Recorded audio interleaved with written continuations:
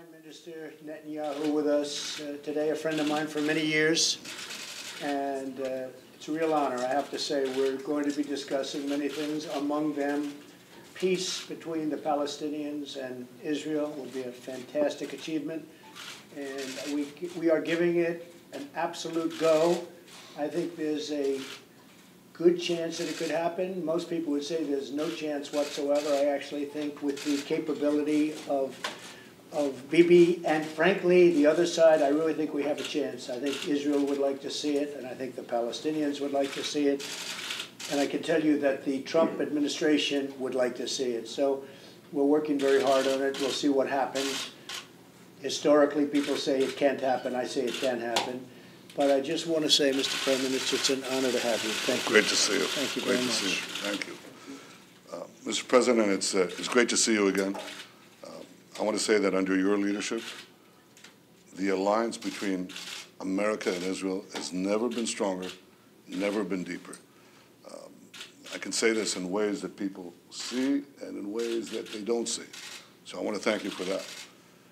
Equally, I look forward to discussing with you how we can address together what you rightly called is the terrible nuclear deal with Iran and how to roll back Iran's growing aggression in the region, especially in Syria. As you said, we will discuss the way we can seize the opportunity for peace between Israel and the Palestinians and between Israel and the Arab world. I think these things go together, and we look forward to talking about how we can advance both. Finally, we're going to be speaking tomorrow at the UN. And I want to say that under President Trump, America's position towards Israel at the UN has been unequivocal, it's been strong, it's got both clarity and conviction. And I want to thank you on behalf of the people of Israel and Israel's many friends around the world. Thank you, Mr. President. Thank you very much. And also, as you well know, this is the Jewish New Year this week. So I want to wish you, the Jewish community of America, Jews everywhere, people everywhere, Shana Tova, happy, healthy New Year. Thank you, Mr. President. Thank you very much. Appreciate it. Thank you. Mr. President, are you going to fix